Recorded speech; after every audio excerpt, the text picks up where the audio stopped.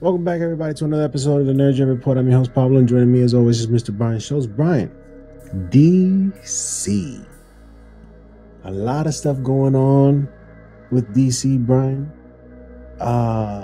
Colin Farrell already setting the stage for the reasons we won't probably see another season. Keanu Reeves signing up for another movie. Constantine 2. I never saw Constantine 1, Brian. I think you said you liked the movie. I know Tracy liked the movie. And then, Brian, Sergeant Rock. This one, Brian, is going to be very interesting. Not because of the character, Brian, because of the name. Let's get into it. Colin Farrell already saying it. What he said. Well, so Colin Farrell is how shall I put this? Mercurial. He's always been that way throughout his career. He speaks his mind. Yeah. And he obviously, we love his portrayal as Oz. And he was if you go back, he was very excited when they announced this Penguin show. And we're kind of giving him his shine outside of the Batman. But he got to the end of filming the first season. Now he's out promoting it as we're about to get it here. And they asked him about a second season. After the creators of the show basically said the door is open for that, because they confirmed, like, okay, so you get this season, he's got a small role. They said it's a small role in Batman 2, and then they said the door is open, they could do a second season. And then he said this: I don't know, man, don't get me wrong, I loved it, but it got in on me a little bit, and by the end I was bitching and moaning to anyone who would listen to me that I just effing wanted it to be finished. End quote. I mean, maybe time will heal that a little bit, but he sounds over it to me. You know, I saw on Instagram a time lapse of him getting his makeup done. I can't imagine every day for hours just sitting and just getting that stuff done and then being all uncomfortable. It's a tough task, but he did it. He did it well when he had the opportunity the first time. This was going to was obviously going to take a lot more of those days because of what he was doing, what he signed himself up to, you know, the praise that he got for his character and the perhaps money that he got, Brian. So enough is enough. When you get to that point of, I can't do this every single day, I'm doing it because I have to now, but after this is done, I'm done. Yeah, and the performance suffers. I think he's also kind of saying there is a big difference between asking me to show up a few days for the film and put on the makeup and having me show up for a few months to shoot a season. Those are very different requirements. Yeah. Because he then goes on to say, he's talking about Lauren LaFranc, who's the showrunner, and he said, quote, Lauren said, look, if I could find a way that makes sense, meaning the second season, would you talk about it? And I said, absolutely. And maybe in a year I would. But when I finished, I was like, I never want to put that effing student effing head on again, end quote. This is a wrap. I think it is code for he would do it in the Reeves movies because it's a shorter commitment. I don't think he wants to do 4 seasons, 8 to 10 episodes as the character. That's what he's kind of signaling. Gotcha. As opposed to, I will never be Oz ever again. Yeah, that makes sense. That makes sense. Hopefully, but the reviews are good. Reviews are good. Reviews of the show have been good. Like, so, I mean, when I does think it come out? It comes out, well, we're taping this 3 days before it comes out. Oh, okay. Or 2 days. Yeah, 2 days before it comes out, actually. Sorry. 2 days before it comes out. Okay. Wow. Yeah. Brian, Keanu Reeves has signed up for Constantine 2, Brian. Why is this happening? I know the money, probably because Keanu Reeves did like or enjoy or likes his character or enjoy playing the character. So why not come for a second one? He's been doing it for every other movie, right? So there are fans of Keanu Reeves who would go see this, and obviously fans of the movie, but are there enough out there, Brian? Do you have hopes for this movie to be well received? So Constantine 1 came out in 2005. That is kind of in the limbo period of superhero filmmaking, right? It's the same year as same year as Batman Begins. We haven't gotten the MCU yet. We're coming off of X-Men: The Last Stand. The best thing going, honestly, is Tobey Maguire's Spider-Man. Spider-Man 2 would come out the year before. So it's kind of like got a little lost in the shuffle. I think it's solid. It's not spectacular, but it's got good acting in it. Like Keanu looks like he's doing sort of like a mystical version of his Neo character, like the way he dresses and kind of acts. They had Tilda Swinton as a supporting character. I think a young Shia LaBeouf was kind of like comic relief. Like they have a pretty good cast. It's not that bad of a movie. It's not great, but it's not that bad. However, it is one of those that has become like a cult classic in the 20 years since. People have definitely come back to it, and that's why there's always been this little groundswell of maybe they should do it, maybe they're going to do it. Now, let's be clear. He has said, number one, he would do it. I don't think we have confirmation that he is actually signed. He's just always said he would. What has changed is a finished script has been turned into DC. That kind of came out of nowhere. I didn't realize that they were that close on that. So apparently James Gunn is reading a finished script proposal for Constantine 2. And what we don't know is was this positioned as Elseworlds? Or is this, because a lot of people are speculating Constantine is pretty close to Swamp Thing, and Swamp Thing is one of the DCU projects, right, that they're working on with James Mangold, that they might move Constantine into the main DCU as part of this. So that's sort of the TBD. That's where we're at. A script for so we get Plastic Man, like 2 weeks ago, gets resuscitated from the dead, the Darren Aronofsky Plastic Man, and now we get a script turned in for Constantine 2, and then we'll get to the other one. You mentioned Sergeant Rock. We're getting kind of far afield here in the DC universe. Like, what's going on here? That's what I'm saying, man. You start thinking to yourself, is this James Gunn just going crazy, thinking everything is gonna Superman? He must think Superman is gonna be so dope, Brian, that I'm gonna be able to do anything and everything. No matter who owns the company, because that's going to be a big question. Yeah, by the time we get there. But Brian, so you as you were talking about running down that list, and I was thinking the same thing. It's like, what are we doing now? We have a character I did not know nothing about. I thought it was some rock movie, and then I look it up.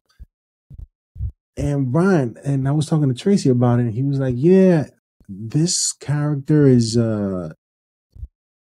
almost taken from Captain America, but he's just a soldier that everybody respects, and who knows how he has disabilities or whatever. He just got him.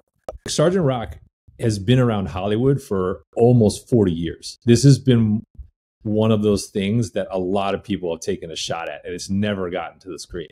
Because he's like a comic book character that's not really a comic book character. That's how I would describe it. Like, This is a comic book character where you basically are going to make a war movie. Yeah.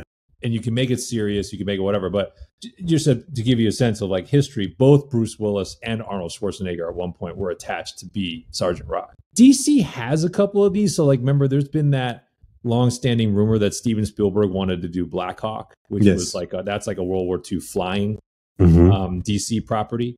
In fact, if you guys remember in the animated series, when they go back in time and fight Vandal Savage, the Black Hawks make an appearance in that, fighting alongside the Avengers. There's kind of like, alongside the Justice League. There's a cameo from them.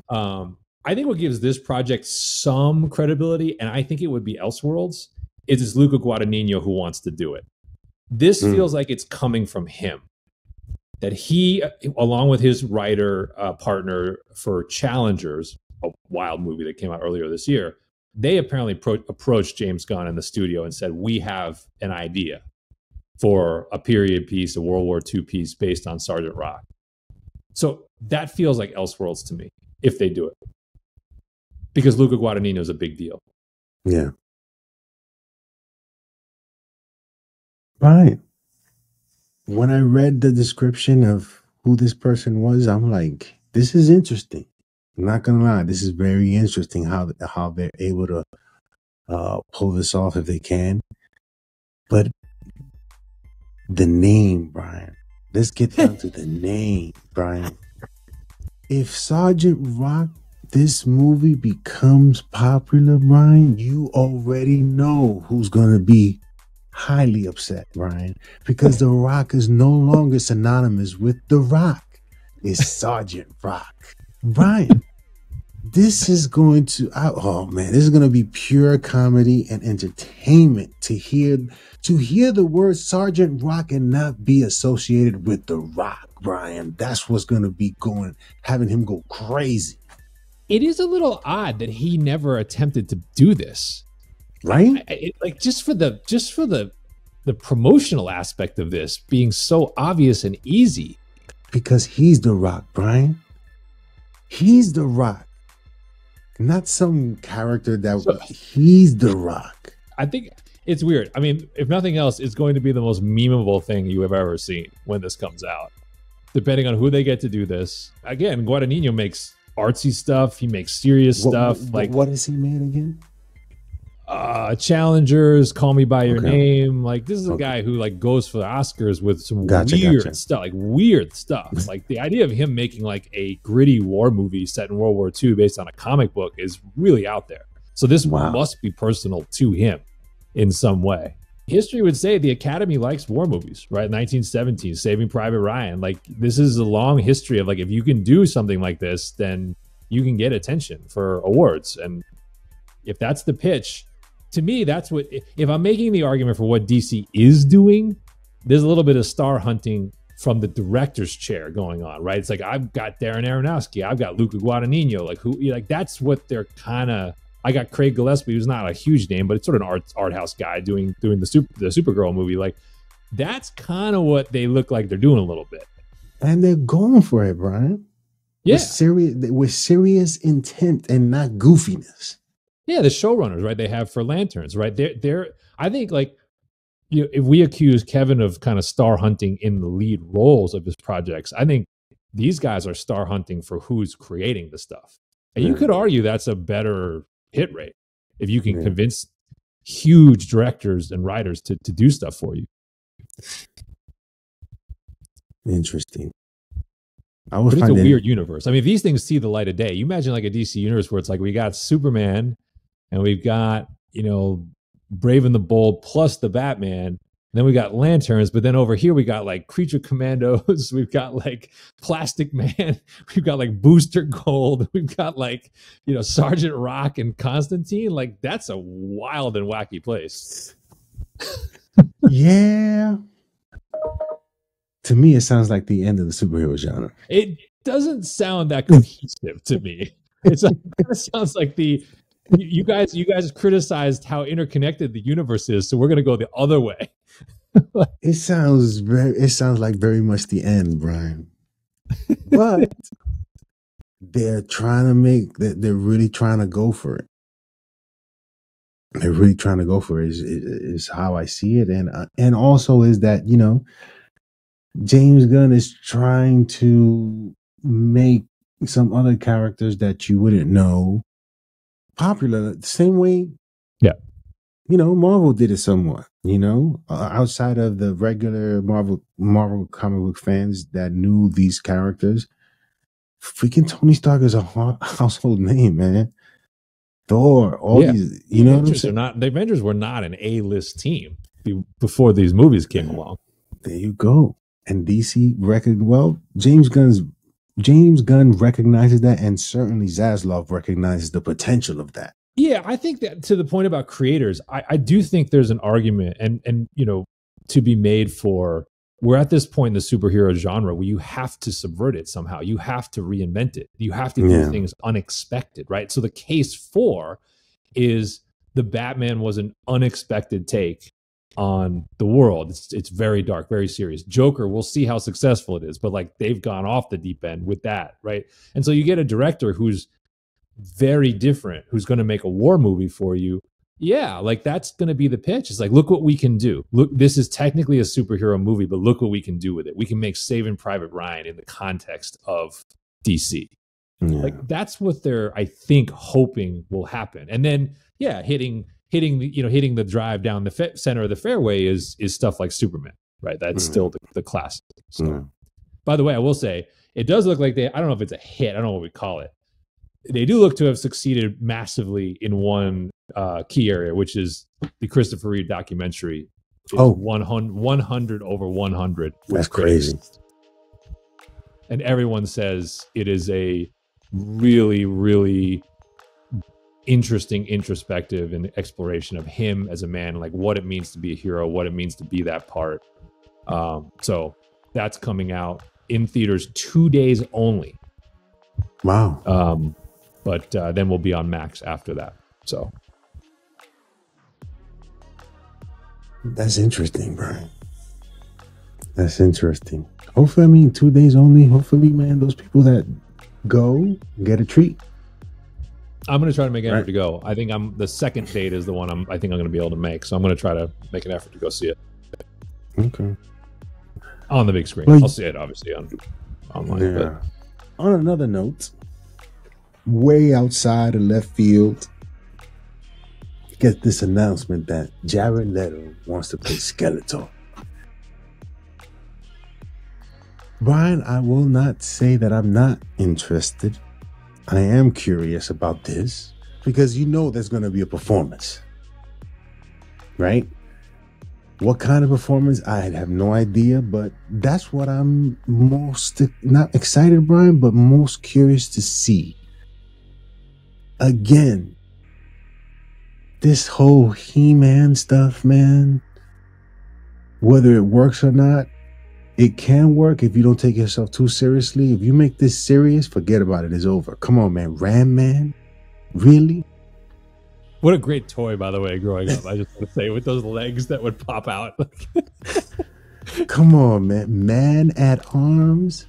You already, in the first He-Man movie, they try to play Woman at Arms and look. I'm like, what are we doing? That's you put that in the in the Endgame scene when the A-Force, the Avengers walking together, you throw that in that bucket for them. You know what I'm saying? I don't know.